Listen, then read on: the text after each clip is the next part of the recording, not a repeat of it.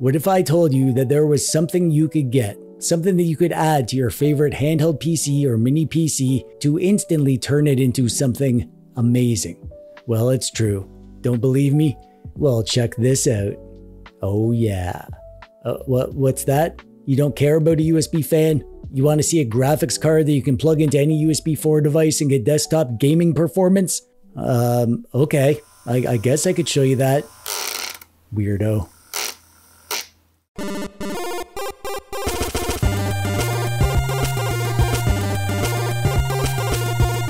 Hi there, how you doing? I'm TechDweeb, welcome. Thanks for clicking on the video today. I'm a big fan of adding things to make them better. Lots of devices over the years have had expansion capabilities, but it's not nearly as common these days. But there's a whole category of devices that are purposefully less powerful these days, not because we don't know how to make them more powerful. We put efficient APUs in them and don't let them get too crazy with the performance because battery efficiency is more important than all-out performance. Mini PCs have a similar constraint, but they are held back by their physical size and cooling potential. So what are we to do? Are we stuck with this lackluster high-end gaming performance on our handhelds and mini PCs? Should we just give up being gamers and go find something better to do with our lives, like learn a new skill or be creative? Of course not, because we have things like this, the OneX GPU. Plug in your favorite device to this thing and boom, you turn it from a modest little power efficient device into something with gaming PC levels of performance. This is my first external GPU and I had no idea what it would be like to use it, but after using this for a few days, I am excited to make this video because freaking heck yeah, this is seriously cool tech worth considering for the right person and the right use case. And you want to know if that's you, and probably don't want to sit through this whole review to find out, right? You just want a simple, straightforward answer. Okay, fine, I'll give it to you. There you go. Enjoy that. This thing is a super interesting thing. It's a graphics card that you can add to your device to upgrade it. You just plug it in and you're off to the races, literally. However, there are some drawbacks that might be a deal breaker for some people, which we'll talk about, but first, we need to see what we get in the box. Oh, by the way, this was sent to me by WhatGeek. Then they sell a ton of stuff like keyboards and mouses and handhelds and mini PCs and eGPUs and a bunch of other stuff. So go buy this from them if you want one. There's a link to their store and their YouTube channel in the doodad below, and they gave me a discount code and that is down there too. You can save 10% on this thing. The box goes with OneX's color scheme, black and orange, which is the best color scheme. In the box, we get a love letter. Under that is the thing, which we'll look at in a bit. And then we have our power brick. This is straight up the biggest wall wart that I've ever seen. Then under here, we get a USB-C to C cable. And if you're using this thing via Thunderbolt, then this is all you need. Yeah, but if you want to use the Oculink connection, which we'll talk about, you'll need an Oculink cable. So the bundle comes with that and an extra USB-C to C cable for some reason, and a nice sturdy case to carry the GPU and the power supply and the cables. Packed inside this thing is the Radeon 7600M XT, which is a mobile variant of the 7600 XT. It's 6 nanometers, supports DX12 Ultimate, hardware ray tracing, variable rate shading, all that good stuff. We get 8 gigabytes of dedicated GDDR6 VRAM. The base TDP is 100 watts, but you can toggle a turbo mode that ups that to 120 watts. There's more info on the WhatGeek website if you want to know more. Link below. The charger itself is big, but that's because it's a 330 watt GAN charger. This thing can provide 100 watts of pass-through charging or power for any device that's connected via USB-C, in addition to powering the GPU. So you can fast charge any handheld or even power a mini PC right from the eGPU. On the top, we have a vent hole for the fan, more ventilation on the front with some smexy RGB stylings. On the other side, we have a power button, turbo button to toggle the 120 watt TDP mode, and an RGB button to change those RGBs. And we have 2 USB-A holes rated for USB 3.2. Around back is where things get interesting because there's a ton of connectivity back here. We have a power plug hole, one USB-C 4.0 hole for connecting and charging any USB-C device, an Oculink hole, which we'll talk about, and 2 HDMI holes, and 2 DisplayPort holes, and an Ethernet hole rated at 1 gigabit. And then underneath, this is cool, there's a magnetic door that pops off to reveal an NVMe drive slot. So you can pop one of those in here to add actual game storage to this thing. So with all this connectivity, power delivery, internal storage, I guess it should be clear, but this is more than just a GPU. It's a full docking station. So you can set this up on your desk and leave it there, and then you come along with your handheld PC or a mini PC, plug it in with that one single USB-C cord, and now you're in fully docked mode with all the extra storage and power that this thing provides. It extends my screen, the GPU is detected, and I can start up a game and play my game. Then when I need to leave and go do adult things like go to the bank or the carburetor store or wherever adults go, I can just grab my toy and hit the road. I get handheld performance when I'm ootin' a boot, and I get desktop PC performance when I'm at home. The biggest downside for me, my biggest gripe with this thing is the noise level. It's not loud all the time. Yeah, usually when you're not gaming or playing lightweight games, it's just like a quiet hum. But when you're pushing it, especially when you have the 120 watt turbo mode enabled, yeah, it gets going. However, when I tuck it away, like if I put it on the little table under my desk or off to the side behind my desktop PC or even behind the monitor, I don't notice it nearly as much. That's what I'm planning on doing in the long run. And now, the moment you've all been waiting for, my face reveal. And what? You don't care about a face reveal and you just want to see performance benchmarks for the OneX GPU? Are you sure?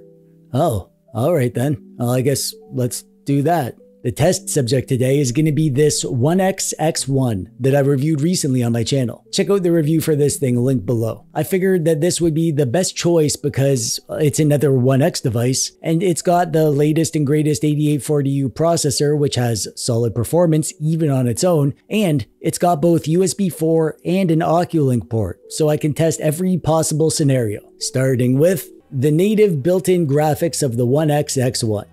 Shadow of the Tomb Raider is going to be our test subject. I'll show you other games in a bit, but I want to use this one to compare the different scenarios. The OneX X1 actually has solid performance out of the box because it's an 8840U device, which is top of the line for APUs right now. So the difference between internal graphics and this external GPU will be even more drastic on less powerful devices like the ROG Ally or lower-end mini PCs. We ended up with a 40 FPS on average frame rate with these settings, but let's see what an eGPU can do to take that to the next level. This test is with the eGPU connected via USB-C 4.0. Same in-game settings as before, but whoa baby, look at that. Freaking 110 FPS on average. This GPU is definitely enough to go higher on the settings, and it does have hardware ray tracing. Or if you had a 4K TV and you wanted to play your OneX X1 or your ROG Ally or your Lenovo Legion Go on it, this thing can definitely cover your buns in that regard. And now we're going to try it with the Oculink. The difference is noticeable but not crazy. We're getting 127 FPS on average now, which is great. It's definitely worth using Oculink if you have an Oculink device, but considering that USB 4 isn't a proprietary connection, it works on almost any USB 4 enabled handheld or mini PC, I don't think you need to feel like you're missing out if you don't have Oculink.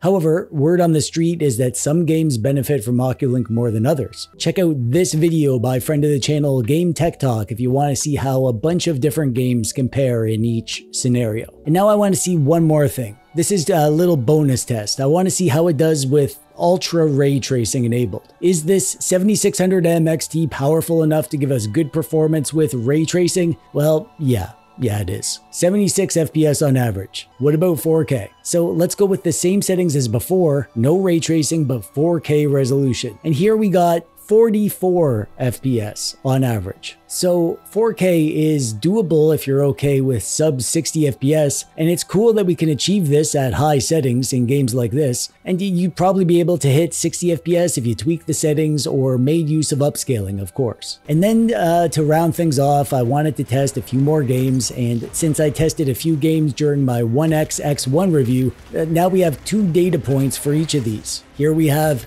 Doom Eternal. This game I aim for high FPS. I like it to look as good as it can while being well over 100 FPS, and we achieve that here. This is 1080p with the Ultra Nightmare preset. I ended up with 110 FPS on average. For comparison, without an eGPU, I needed to run at 800p with low settings to achieve similar performance. So yeah, this is a freaking huge upgrade.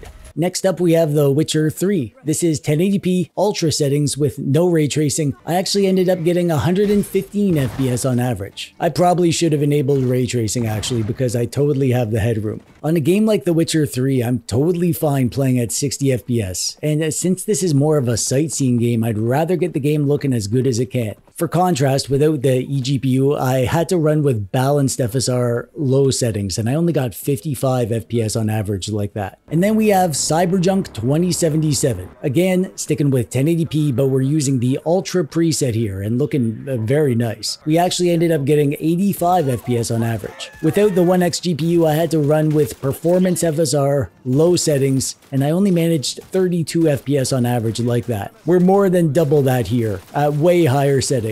And finally, this is Elden Ring. Honestly, I only tossed this in because I've been playing it more and I wanted to see how it ran on this setup. This is 1080p with the max preset. The game has a 60 FPS cap and we're right there at 60, only occasionally dipping down during super busy moments. I did try it with ray tracing and I was getting under 50 FPS, so I just went without. So, but pretty cool, right? A desktop performance on your handheld PC or mini PC with no drawback whatsoever, right?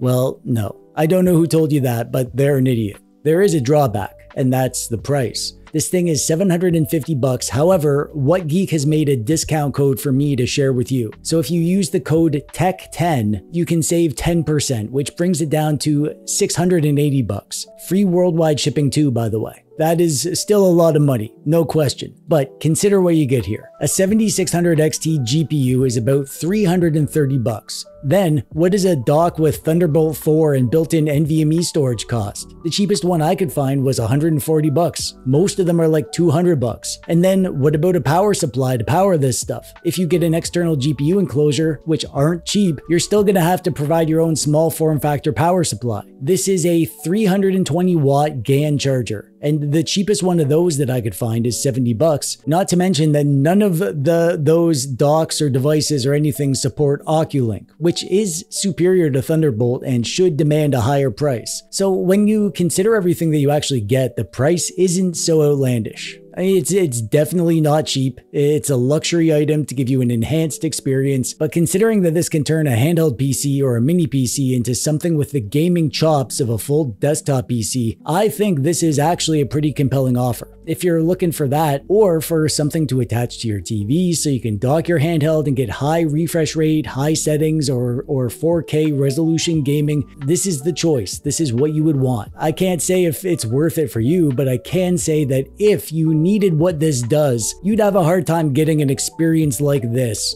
for less than what this is going for. It's an interesting toy. An expensive, interesting toy. And if you want one, there's a link in the doodad below. And that brings us to the end. I hope you found this helpful. I'm glad I finally have an eGPU to do some testing for handhelds and mini PCs. So let me know if there's anything else that you'd like to see running on this sort of setup for the next time that I show this off. And click the subscribe button if you haven't yet, and the like button, of course. It costs you nothing. It tells YouTube that I'm doing something right, and it makes it more likely that we'll see each other again. So you'd be pretty stupid not to if you think about it. And that's it from me for today. I'm TechDweeb. Thanks for watching. Bye-bye.